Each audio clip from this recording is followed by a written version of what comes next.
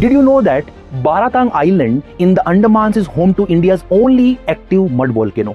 After nearly 20 years, this remarkable geological feature erupted once again, releasing a mix of mud, gas and soil across 1,000 square meters, forming a mound 3 to 4 meters high. Unlike traditional volcanoes, mud volcanoes do not spew molten lava. Instead, they release a mixture of mud, water and gases driven by underground gas pressures. Baratang's mud volcano is an important site for geological studies. Situated in a seismically active zone where the Indian and Burmese plate collide, or we can say meet, it offers valuable insights into tectonic movements and earthquake precursors.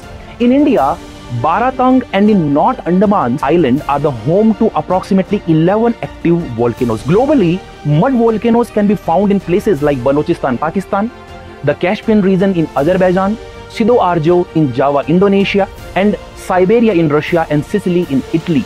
These sites help scientists better understand seismic activity and natural disaster. So next time you think of volcanoes, remember there is a more to our planet's geological wonders than just molten lava. Stay tuned for more fascinating